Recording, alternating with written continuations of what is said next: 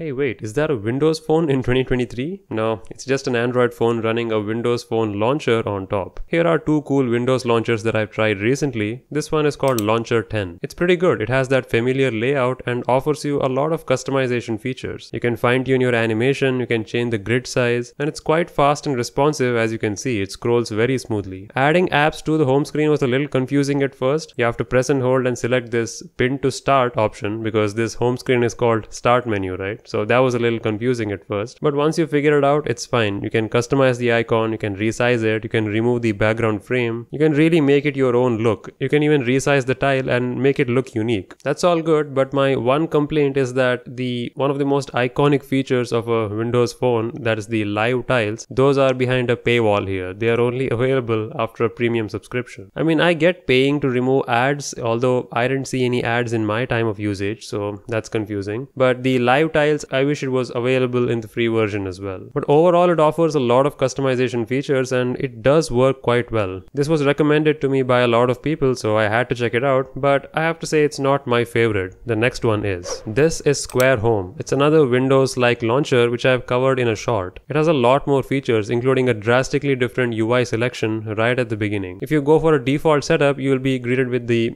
familiar blue colored tiles window, and you can add a variety of tiles for free. You'll even see that familiar animation here when you're opening an app, which was missing from the Launcher 10. This one is pretty spot on. I didn't like the app opening animation in Launcher 10. You can see it has those dynamic moving tiles and you can easily resize an icon just like that. Animations are a lot more bouncy and fluid. I like this. You can even add these special cube tiles, which are basically a combination of multiple apps on each side. So it's like a cube which you can spin around and access different apps. So if you have like smaller hands, you can keep multiple apps in a single tile, making it easy to reach with a thumb. Overall, this is my favorite Windows Phone launcher. I'm not sure why many of you said Square Home is not as good as Launcher 10, but I disagree. So go ahead and check out these two, and if you have used any better Windows Phone launchers, let me know in the comments.